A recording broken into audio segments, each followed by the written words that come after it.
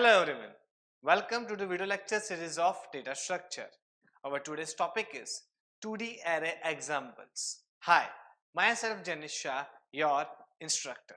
So, outlines of the today's lecture is, first we'll see that how can we calculate the memory address in row major, and then we'll see about the column major examples. Now, let's first start with the formula of row major. Students, as you know that in single dimensional array the formula is a of I is equal to base address plus I minus L multiplied by size, right? But at the time we have only one dimensional array. Right now here we have 2D arrays. As I have already taught you that in 2D array the elements are stored in two different patterns. The first one is a row major and second one is a column major.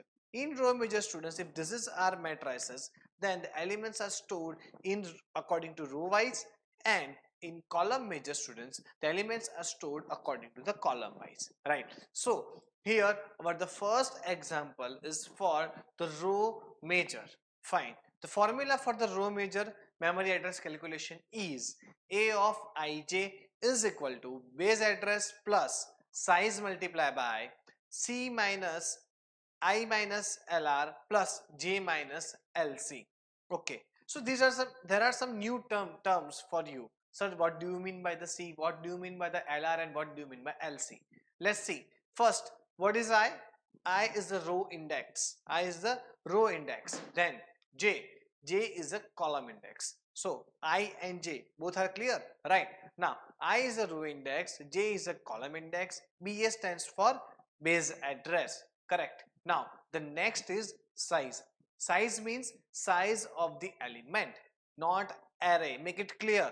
Size means size of the element. If we have integer type of an array, then size will become 2. For floating, it will be 4, right? So now next is C. Students, C means total number of columns. But before that, I would like to talk about the LR and LC. Students, LR. Remember, in single dimensional array, L means lower bound of indexes. But right now here we have two different index. For one is for row, second one for the columns. That's why LR stands for lower bound of row and LC stands for lower bound of column. Now let's move forward. The next is UC. Students, UC stands for the upper bound of column. And what do you mean by the UR? UR stands for the upper bound of row. Now let's see what is next. Next is C. Students, C that means the total number of column. Now let's see. The C is equal to total number of column. As you know the total number, what do you mean by total number of elements in array? Single dimensional. Just remember that the total number of elements in single dimensional array R is equal to U minus L plus 1. Students, again, U minus L plus 1. U is equal to upper bound, L is equal to lower bound, and we need to add one more number. Now, so same according to that, here total number of columns. Total number of columns means UC minus LC plus 1. Okay, so UC minus LC plus 1 is equal to total number of columns. Fine. So here this is the formula for row major examples. Now let's move forward to the examples. So here the first example is, okay, just read the example or just read the problem very carefully. The example is calculate the address of B of 6, 8. Calculate the address of B of 6, 8 if the given array is B of 11, 13. So here the array is B of 11, 13. We need to calculate about the address B of 6, 8 where the base address is 1000. Fine. So students, here we have base address 1000. Wait for a minute. The array is of type integer or floating. We need to check it out. So here the array is floating type an array, right? So now we have all the data. So just write down the data. First we need to write down the I, J, then base address, then total number of columns and size. Students, what do you mean by the I? I, that means row index that you need to find it out. J, that means column index that you want to find out. So here I and J become 6 and 8 respectively. So I is equal to 6, J is equal to 8. Base address is 1000. It is already given in the problem. Then given R and C. Okay, wait for a minute. Here array is B of 11, 13. That means 11 shows total number of rows and 13 shows total number of columns. So B of 11, 13, it means total number of rows and total number of columns. So we already have C. Then array is B of 11, 13. Now just watch out the what is the exactly indexes, range of index for row and column. So here the row total number of rows are 11. That's why indexes should be from 0 to 10. See, B of 0 to 10 and B of 0 to 12. This is the range of rows and columns. Now let's see what next. Students, what we need to find it out, what we just need to find out the address. Before that, C. Let me calculate C again. C is equal to UC minus LC plus 1. What is the value of LR? Lower bound of row 0 to 10. 0 to 10. That means lower bound of row is 0. Again, lower bound of column is also 0. So C is equal to UC minus LC plus 1. That becomes 12 minus 0 plus 1 is equal to 13. Now just write down the formula. Our formula is A of ij is equal to base address plus size star C into I minus LR plus J minus LC. So just put your all the data into the formula. So here it is. The 1000 multiplied by the size of is that, as it is a floating type in array, size is 4. 4 multiplied by C. C, that means total number of columns. Total number of columns are 13 multiplied by 6 minus 0. 6, that means I, lower bound is 0. J, 8, lower bound of column is 0. Then just solve this equation. You will get your answer 1344. Now let's move forward to the next example. Students, our next example is row measure. This is little bit tricky.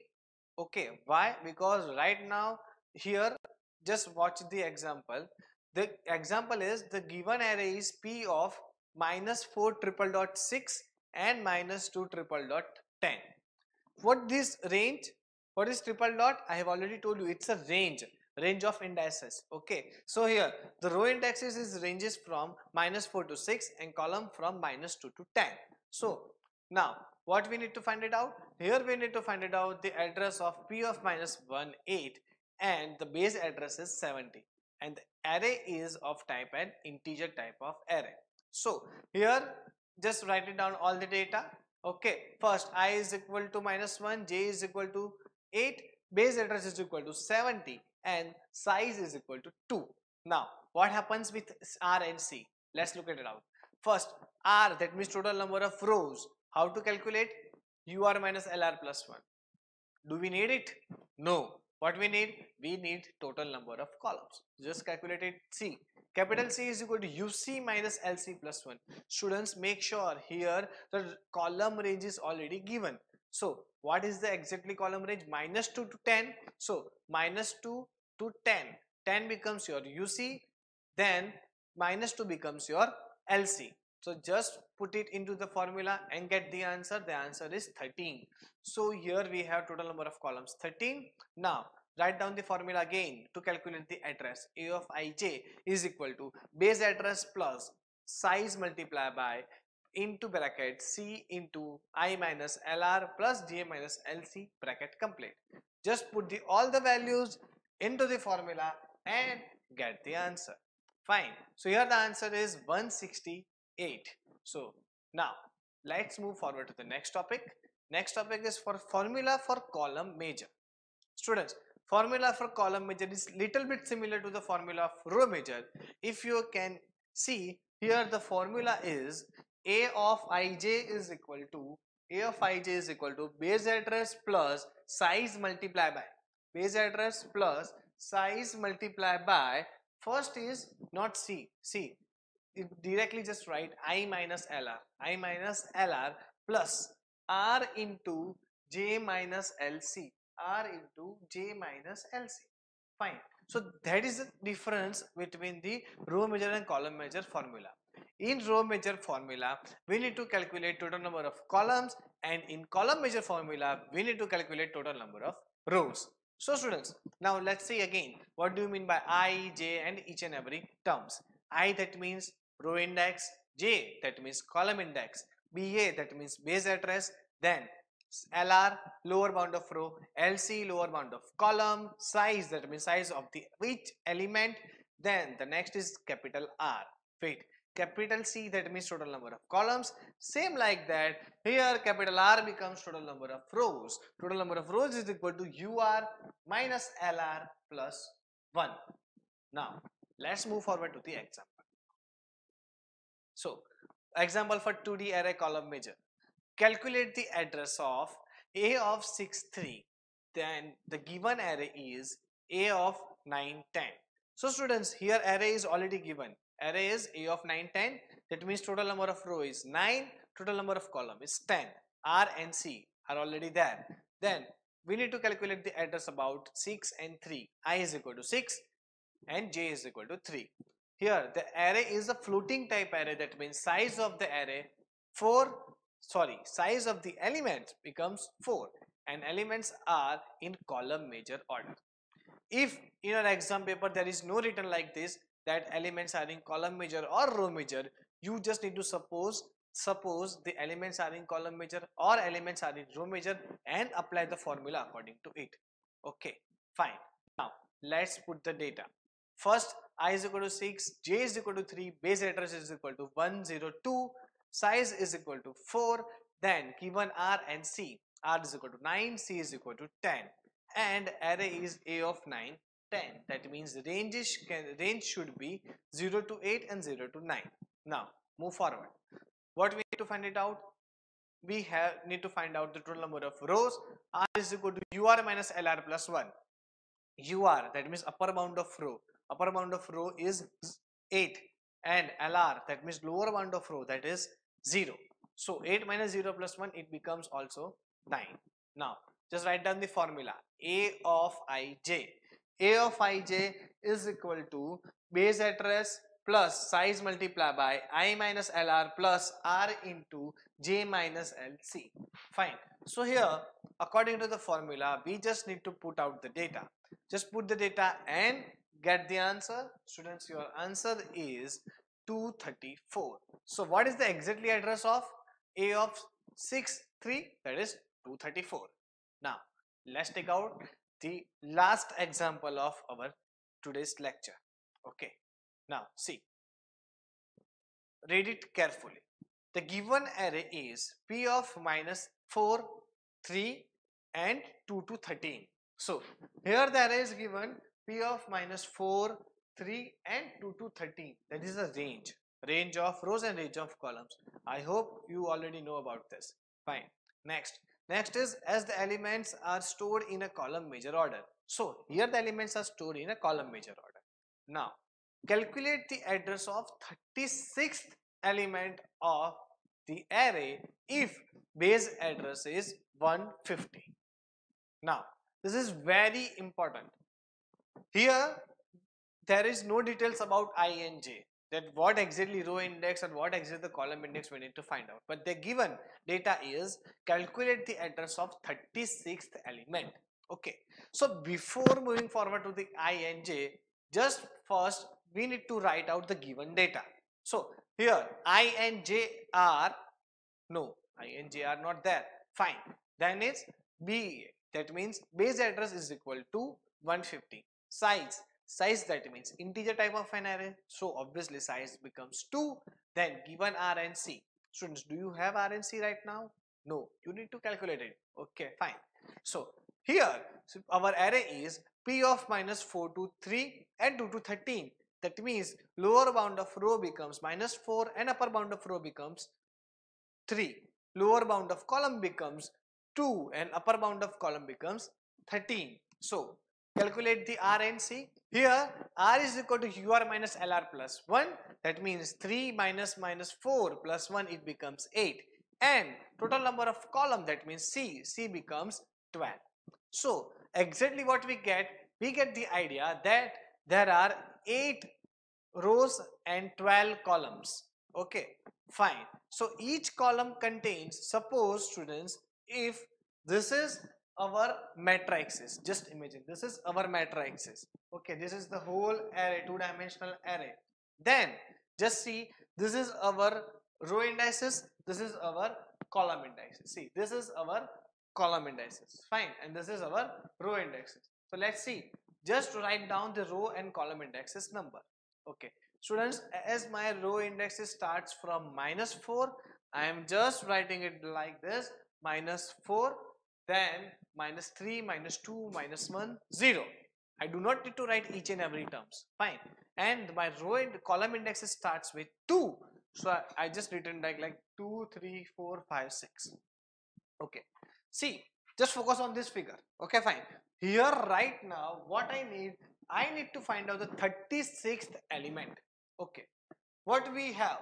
We have 8 rows, 12 columns. Now the question coming in your mind, that the element stored in which fashion, column measure or row measure? Column measure, right? That means the first element should be over here, then it goes like this: first column, then second column, then third column, and then fourth column. Okay, so according to the column wise, the data element will be inserted. So now tell me, what is the 36th element? Fine, see, the first column will be filled it out with the data. That means 8 elements are there. Okay, again second, again 8 plus 8, 16. Then again third column will be filled, 8 plus 8 plus 8, 16 plus 8, 24, and then fourth column. So such like this, 8 plus 8 plus 8 plus 8. That means when your 4 columns are completely filled with data, it becomes 32 elements. Now in the fifth one, okay, so what is exactly our fifth column? See, the first column number is 2, then 3, then 4, then 5, and then 6. 6 is the index. 6 is the index. It is our fifth numbers column. Fine. So after completing 32 elements, the first element will become 33, 34, 35, 36. So this is the exactly place which is our 36th element. Fine. So now just get the I and j for it. See, I becomes -1 and j becomes 6. Okay, with this you can find out the 36th element. Now you have everything. You have I, j, base address, LR, LC, and obviously capital R. So just put all the data into the formula and get the answer. The answer becomes 220.